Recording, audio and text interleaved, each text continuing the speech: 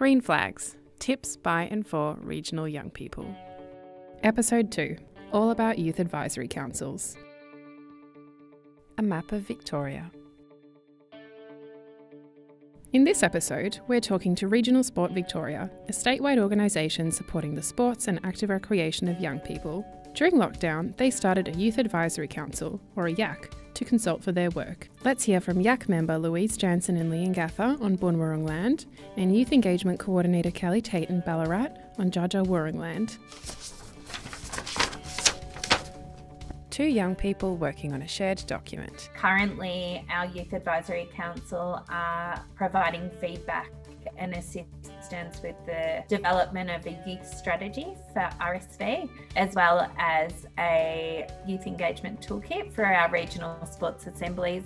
They've also provided feedback and support into the development of a youth charter for our regional sports assemblies to sign on to. It's been really successful so far. We're getting some amazing feedback from the young people about the way they see clubs and what we could do better with our clubs to be able to support young people's participation. I think that a lot of the projects in the YAC were really useful, especially some where it was really looking at how could your club improve and how could we improve, like as Regional Sports Victoria. And it broadens into these much bigger discussions, so you get a lot more voice than if we were just talking about like one specific thing, which we do sometimes. Two young people putting notes on a board. We've had some really great fun activities to keep the young people engaged. So we've done some sport and active recreation life maps where the young people have used pictures to describe their sport journeys. They've been really useful probably to get to know each other and to like really get Regional Sports Victoria having a view on like who they're talking to and what issues they've come by. Two young people holding answer cards. We were using a website called Menti where we could all put our answers in, and it wouldn't be like we have to have a discussion about it, but our answers would be read and known by Regional Sports Victoria. Like, so there was quieter kids that didn't really want to say anything in the group because they weren't confident enough to do that, but they could still have a voice because all they had to do was type an answer into a survey thing. It's a really good thing to have in the YAC because everybody gets a voice no matter what. Two young people on a video call. I think during COVID, it's been really important for our young people to have an outlet to express themselves and to feel like they have a say. We all felt a little bit out of control. And I think for young people, that was probably even more evident because there was adults making decisions for them during that time. A young person wearing a superhero cape. It's just shown me that kids should really be getting more involved into these leadership positions like committees and everything. We can have so much of an impact here and we're just not getting the chance to have it. Why is that, and why can't we have an impact?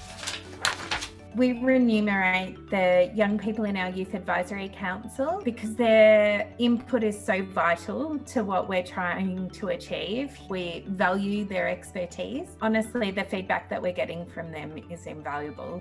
Three young people's faces. They really tried really hard to get people involved. Like there was the option, I need hearing help, or I need speaking help, or I just need help in general. That was an option on the actual application. Like that was how early they started putting those things in, and that was offered to everyone. And then to also be like, oh, but you don't even have to speak, or like, oh, you don't even have to show your face. Like it's really inclusive in everything, and anybody of any skill could have joined, and they were accepting of everybody, and it's really, really good to see something like that.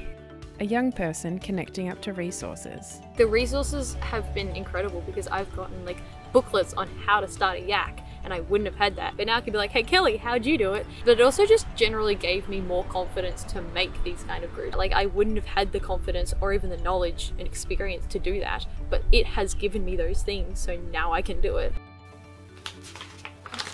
Two young people asking questions. If you're considering being a part of a Youth Advisory Council, get in touch with the organisation. Make sure you ask as many questions as are necessary. I know RSV as an organisation are happy to speak with families, to speak with carers, to speak with young people directly about any concerns that they're having. So I think the really clear and open communication between the young people, their families and and the organisations is really important. A young person crossing a finish line. It was really good to be a part of in general. It's been such a good experience. Like, I've made so many friendships out of it, and I have so much experience now. Like, it's given me all of these pathways that I didn't even know about. It's given me all these questions and answers and things that I want to do, like extra committees and things like that. 2 young people sharing feedback with messages and notes. I think for Regional Sport Victoria going forward, what's going to be most important is that we take the opportunity in our planning to include the voice of young people. I think they want to be a part of not just the decision-making process, but also the implementing of the idea and the project. So I think we need, as organisations, to be able to offer them a seat at every step of the process, not just at the consultation stage, but seeing projects right through to the end. Young people offer their communities broader perspective, because communities run by adults only get the perspective of adults, and communities with more kid involvement will of course get their perspective as well. Green Flags is part of YACVic's Learning from COVID-19 series. To see more stories like this, visit yacvic.org.au/green-flags.